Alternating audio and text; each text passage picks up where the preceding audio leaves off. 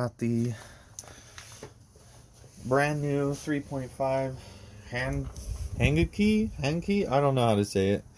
But first things first, when you get it out of the box, before you do anything with this engine, because you know you've been searching to figure out what you got to do, or you're a professional and you already know, here's the thing, is you've got to put some gear oil in the lower end. So I am going to just do it right here for you right now. This is going to be an adventure video, I guess. Let's get all this shit off. Don't want any of that going into any of this. The box has styrofoam that it comes in, and it just gets everywhere. Oh, maybe I can, and it's staticky, so it sticks real good. Let's see here if I can get this straight with just these. The thing does come with a good enough, like an okay enough amount of tools, but I mean, to be honest, you're gonna need pliers to even start this thing. God damn, that's sharp.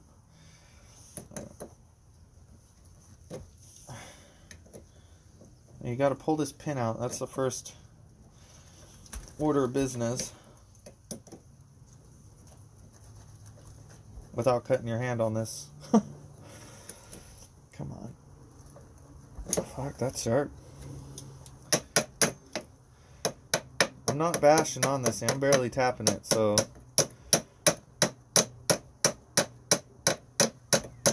because that thing's in there.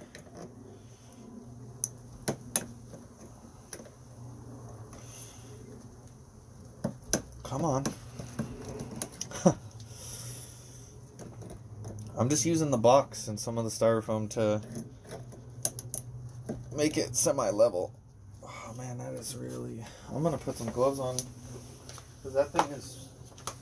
I'm fixing to slip and get cut.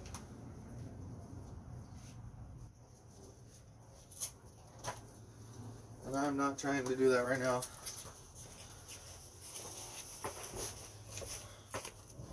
That would suck. I don't like wearing gloves when I'm working on stuff, because I feel like I can't feel. I don't know if anyone else is like that. There. Maybe straighten this out later, or use this as your spare, because it does come with an extra one. Right here. So, alright, now we got the pin out. It goes through, boom. Alright. I feel like this video is going to be super long. Alright. There we go. Look, it had styrofoam inside. How the hell did that even happen? Oh no, that's a piece of plastic. This thing is way new, man. Trip. Okay. Well, there's the prop. Set that aside. Alright. Want to get this thing brushed off. You don't want... you know, I bet it doesn't really matter too much, but I'm going to assume that it does a lot, because you're putting gear oil. These engines do not come with gear oil in it. Okay, so pull your pin, alright?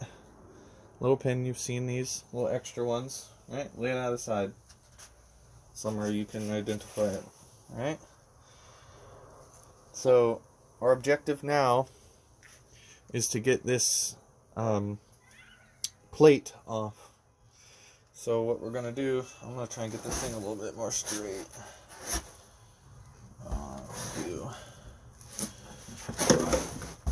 There. So our objective is to get this little plate off right here, okay? So now that I've gotten away from that sharp thing, I'm taking my gloves off, and I'm trying to use as many of the tools that they send you as possible. That Allen key doesn't fit for real? Okay, here we go. we got this one, alright? They send you 2 Allen keys. There. I'm gonna try and go a little easy on this. I'll try and take them out, because there's got to be some sort of gasket here that we want inside that we want to protect. We don't want to mess up, so just take these out.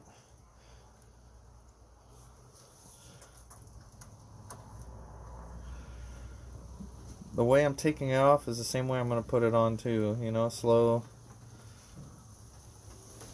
and steady. Now I've looked, I've looked all over the internet trying to find like the proper way to break this thing in, and it's been hard to find these videos. I don't know if it's hard for people to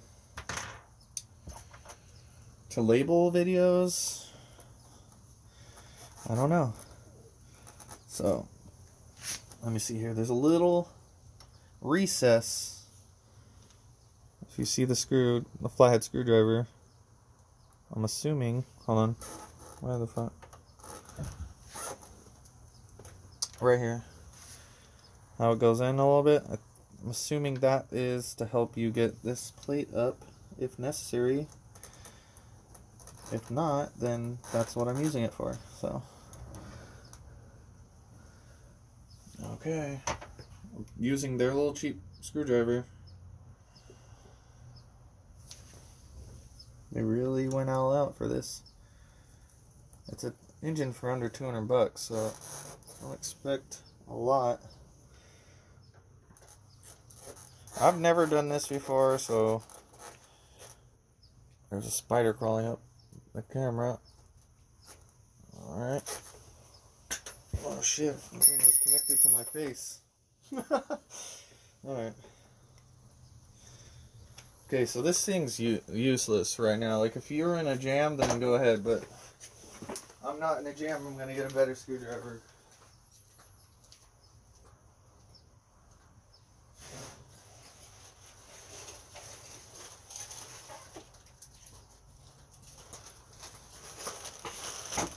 Because all you gotta do is take this plate off, alright?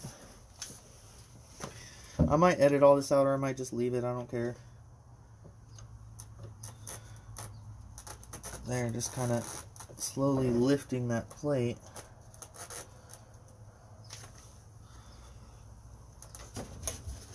Alright.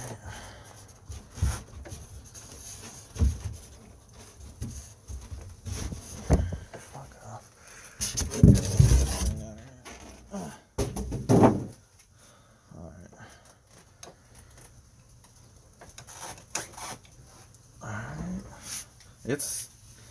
It's a little bit of a struggle, because look, just take your time, don't be crazy with it, okay? Because obviously if there's oil in here, then there's got to be a seal on this, and this thing is not wanting to come up right now.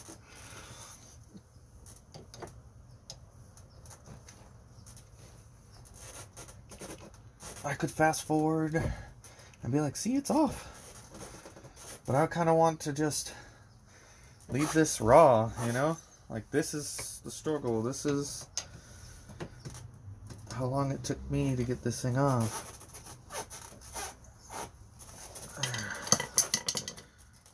Let's see if I can kind of just shimmy it off. That noise you're hearing is the styrofoam. Come on. It's got to come up a little bit more than that.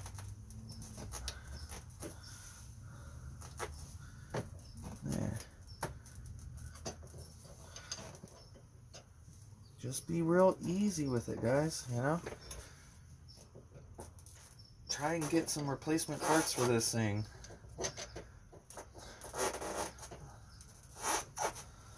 I think it's cheaper just to buy new things. Alright, see, so alright, there's your gear. There's no oil in there, okay?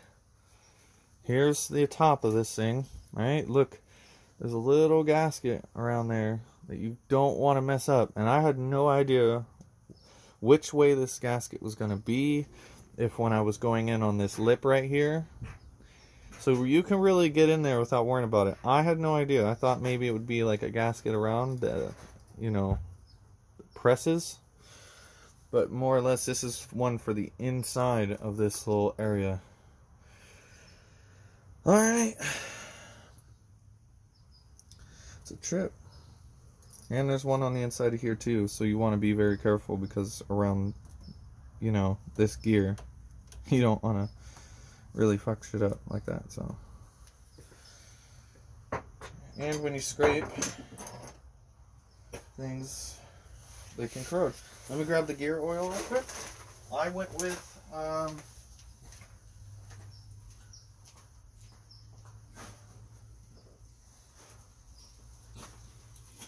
I went with 80/90,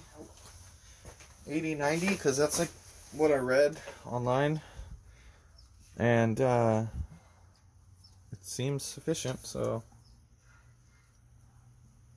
it seemed alright. So here we go. Basically just fill this thing up. There's no real level to it,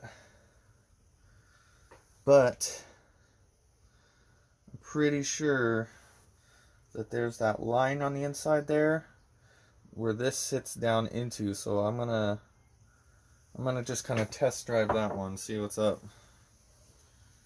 I'm not even gonna use a squirt.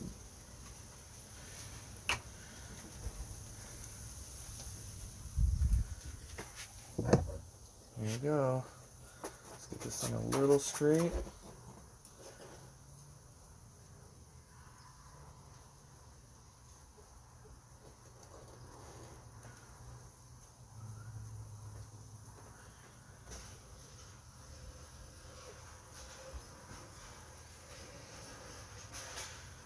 I don't know.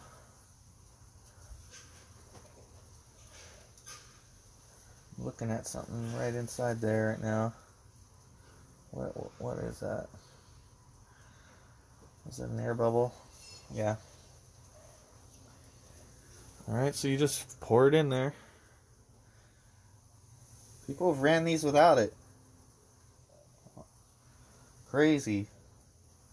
So I'm gonna go with to that line. All right.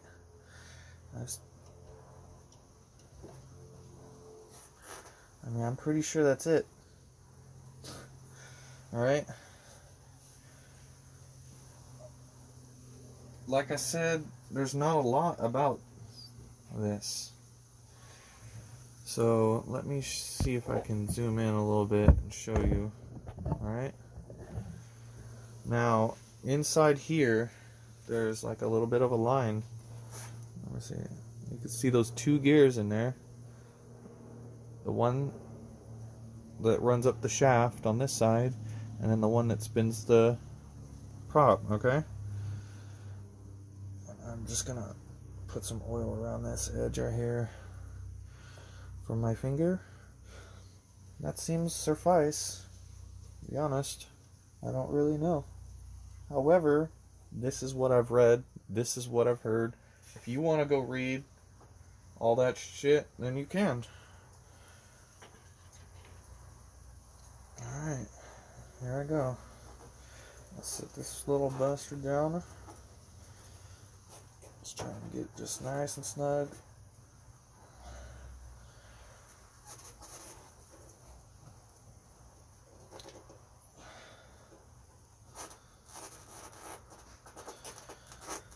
Nice and easy.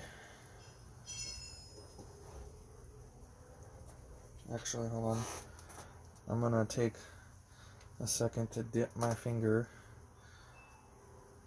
and hold on, let me zoom out. Sorry guys. I'm gonna take a second to dip my finger in there and wrap it all around this gasket, just in case if it doesn't get high enough on there.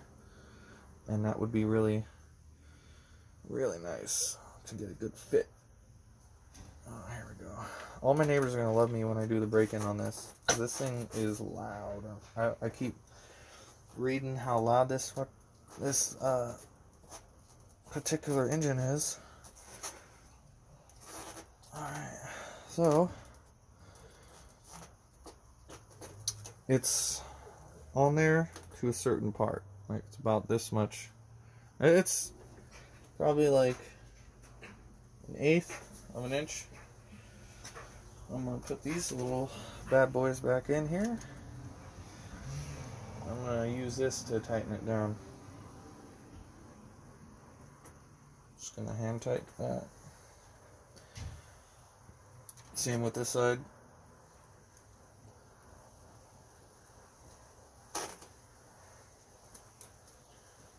You don't have to be a professional to do this. You just got to be semi-competent. Alright, so here we go. Turn this a little.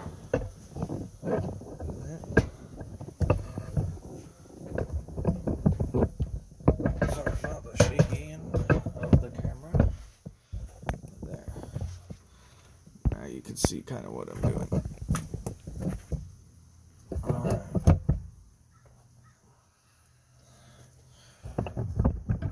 Here we go. Alright, I'm just trying to show you what's going on, man, because, you know, I had to look this shit up, 100 different videos. Once I feel a little bit of tension, I'll back off. I'm gonna do this side now. Okay? Same thing with that. Once I just tighten it down just a little bit, and then do this side just a little bit, this side, just do it like that, guys. Just, you can see it slowly going down. You see the little crack right here? We just want it to be even, okay? Alright, I know I just did that side, but seen people just crank them down. No. Let this guide the gasket into the proper position. I don't know if you can even tell if your gear oil's out. I don't know if I can. Slowly coming back down along this edge. You can see. Just be patient with it. Think of all the time you're going to have to work on the engine if you don't do this stuff properly. Take the time right now to just kind of keep yourself from having to deal with all that later down the road. Honestly, I've had outboard problems buying used engines. That's why I bought this one. Lightweight. It's cheap. I have Johnsons. I've got bigger Hangkai, I'm going to call it that, engines. I've got to change the impeller on one. I don't really care to deal with that right now. I live out on the boat, out in the moorings. I gotta drag my skiff up the beach, so I want a lightweight engine. There we go. That one's tight. This one's tight. Now that they're both hand tight, I'm going to use the other side here and just kind of give it a good twist there.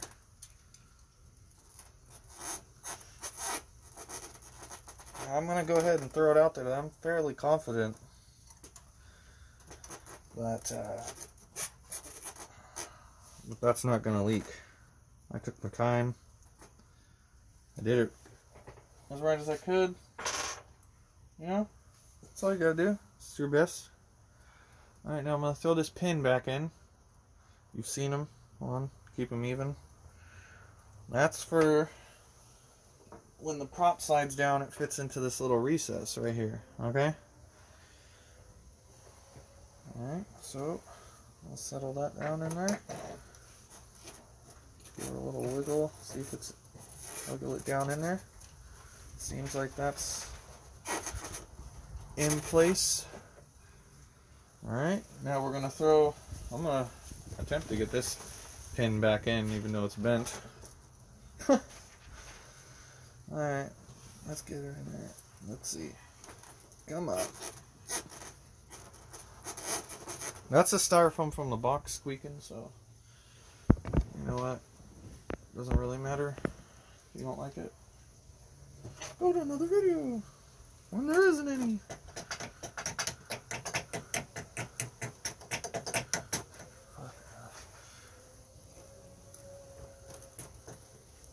I'm not gonna bash on this hard. It's going in, but it's going in slow.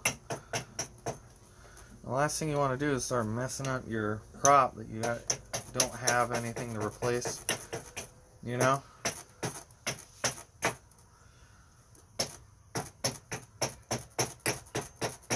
Come on. There we go. She's coming. There we go. I do have a hammer, but there's a reason why I'm not using the hammer.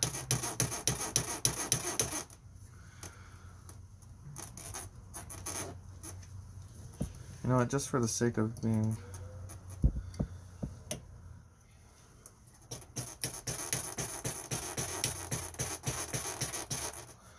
Alright, she getting stuck in there. Fine, I'll put the new one in. Just because I don't want to have a longer video.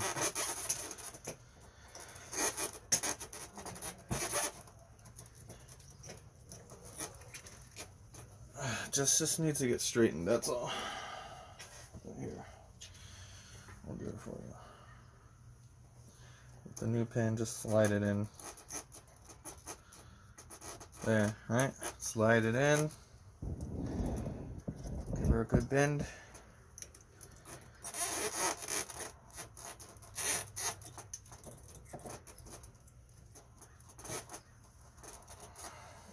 Let's see here.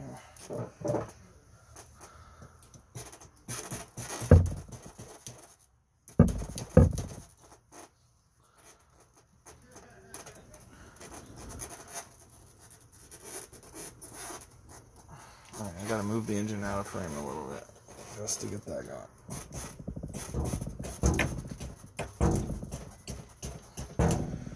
I don't have needle nose pliers right now. I'm not on my boat, so that is why you see me struggling with the screwdriver and these. I do not want this thing to come out. I don't want to lose my crop because I don't know if you can even get these. Can you get these? Who knows? Like,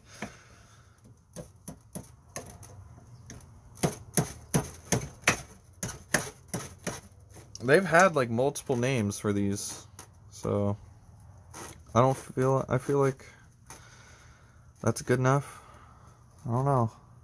But you let me know in the comments what you think. That's good enough to spin and not fly off. So there's the gear oil. Okay. Next thing I'm gonna do is I'm gonna mix. Well, what you need to do on these engines here, if I could zoom in and show you, right here you need to add some lubricant, okay, for grease with a grease gun. So go for that, and then mix the gas. People have been speculating on what kind of gas to mix for this thing. However, I am just going to go with what it says on this bottle. It says 35 to 1. Alright? 35 to 1. I might do a little bit more research with 35 to 1. The manual says 30 to 1. In here somewhere. But it's in Chinese, so... And then you got a little bit of a... This just tells you what everything is over and over again. But, it does say somewhere in here, right here, normal usage hour is 30 to 1. Compares, it says the admixture of this machine at normal usage hour compares is 30 to 1. Please press this comparison strictly to prepare the admixture oil. Cannot random the changes. Don't know what the hell that means. I've tried to decipher it. The bottle says 35 to 1. Everyone else is saying 35 to 1. That's where you're going to run into things with this, is that there's not a huge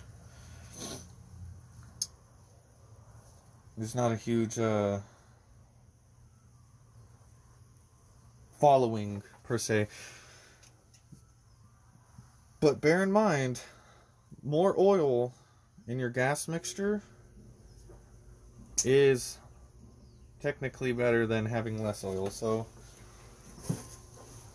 I mean, I've got their mixing bottle. Their mixing bottle says 35 to 1, okay? And here's another thing, okay, guys? Their manual says 30 to 1, but it also says admixtures and all kinds of weird shit. It doesn't say, like, they're broken English all around. When you get this and you read that manual, you're gonna be like, what the hell are they talking about? So I'm gonna mix the gas. I'm gonna fill up that trash can right out there. That's right, big American flag right there. I've got this trash can right there. The engine's lightweight enough, and I'm gonna run this thing. All right.